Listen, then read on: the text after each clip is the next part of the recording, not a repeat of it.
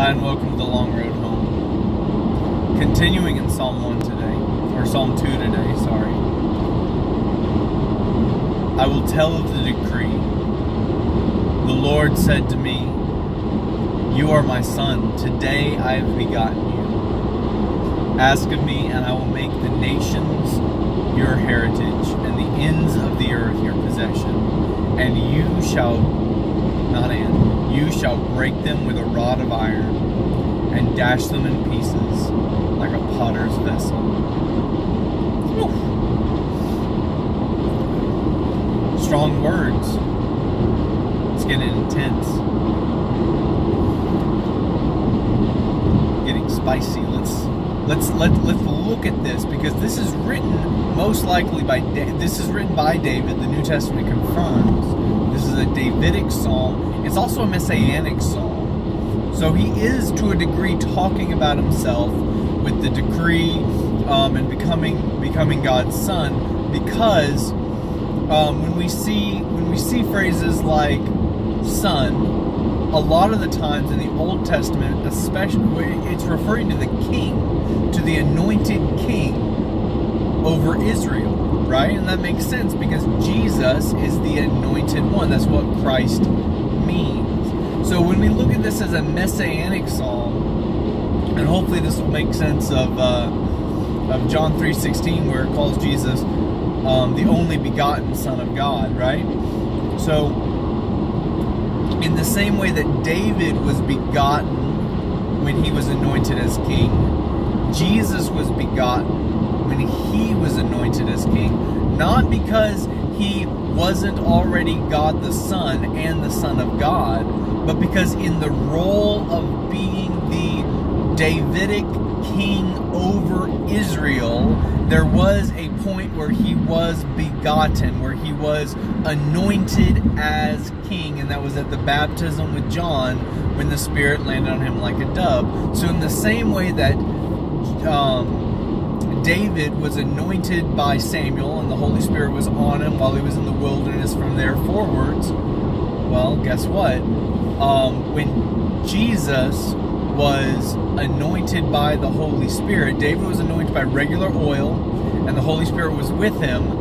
Jesus was anointed by the Holy Spirit directly, and then he went out and preached in the power of the Holy Spirit, filled with the Spirit and anointed by the Holy Spirit, which I believe we see in Luke. So Jesus is the fulfillment of this. And how do we know that? Because in the same way that Abraham, right, he didn't see the day where all the nations were blessed by his nation. He didn't see the day where he owned the land he was promised. The land wasn't owned by his family until Joshua. And even then it wasn't fully fulfilled.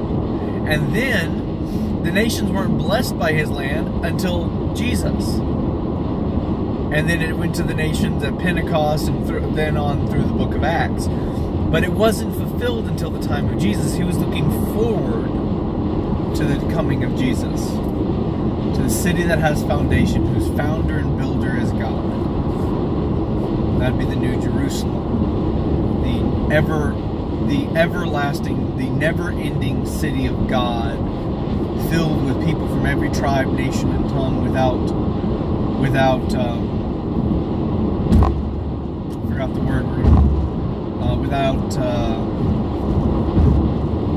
without exception, every nation for sure, and tribe and people and tongue. So we look at Jesus as the fulfillment of this, and let's look at these next lines. We see that he is given the nations. David wasn't given the nations, right? Just like when we're talking about Abraham not receiving the lands, David wasn't given the nations. He was given the Philistines. That's it. He conquered the Philistines, but he wasn't given the nations or the ends of the earth, but someone in his lineage was, and that was Jesus. Jesus ultimately fulfilled the promise that was given to David, to receive the nations and the end of the earth. Well, hold on. Well, Jesus isn't ruling and reigning yet. Has that already happened? Well, yes, but no. It already has happened, but it hasn't been consummated yet. Jesus is already ruling and reigning from heaven, but he has not established his rule on this earth with his presence. Not his presence through the Holy Spirit, not his presence through his omniscience as being God the Son. I mean his presence as in visible flesh and blood, Jesus reigning on the new heavens and the new earth.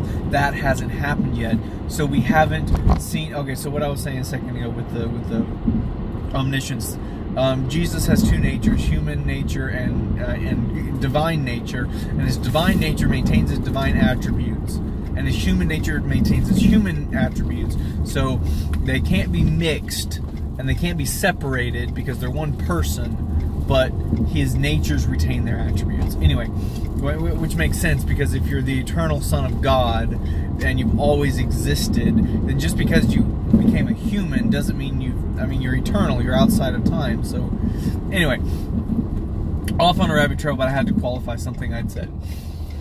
So Jesus has not consummated his rule. He hasn't established on this earth his rule, though he is still ruling over this earth, okay? And dashing the nations in pieces, them being given to him as a possession and an inheritance, what does that sound like other than the dream in Daniel of the statue representing the different kingdoms that would be destroyed by a stone that was thrown in the time of the mixed iron? And go look up the Nebuchadnezzar's dream of the statue in Daniel for context.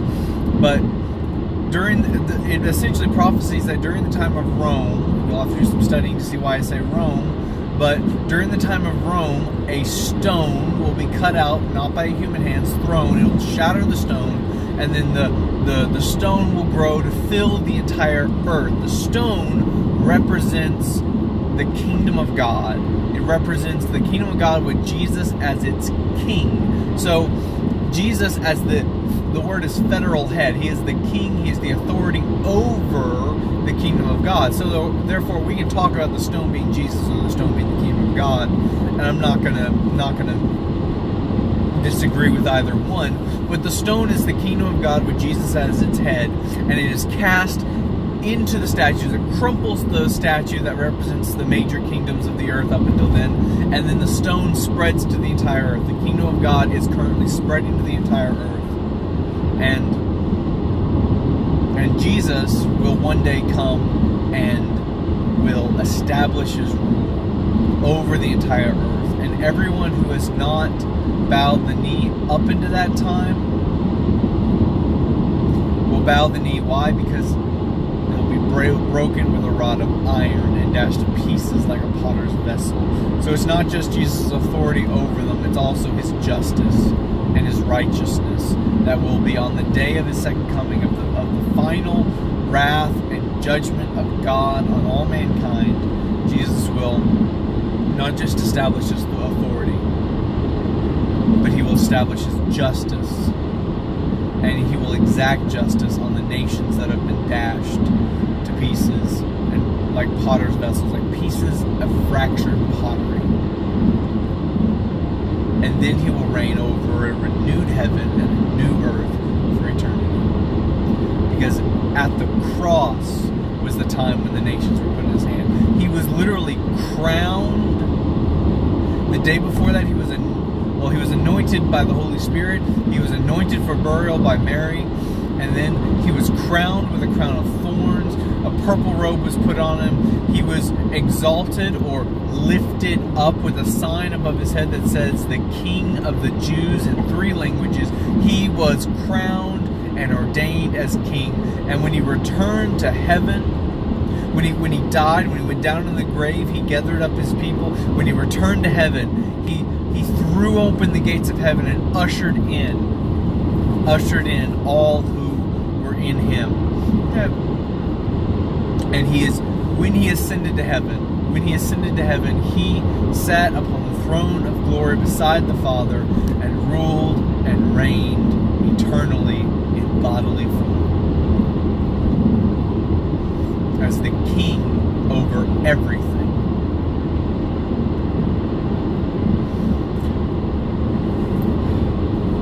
And that happened on the cross.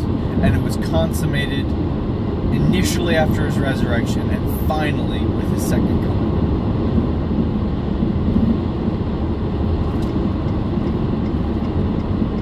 Well, God bless you on your long road home.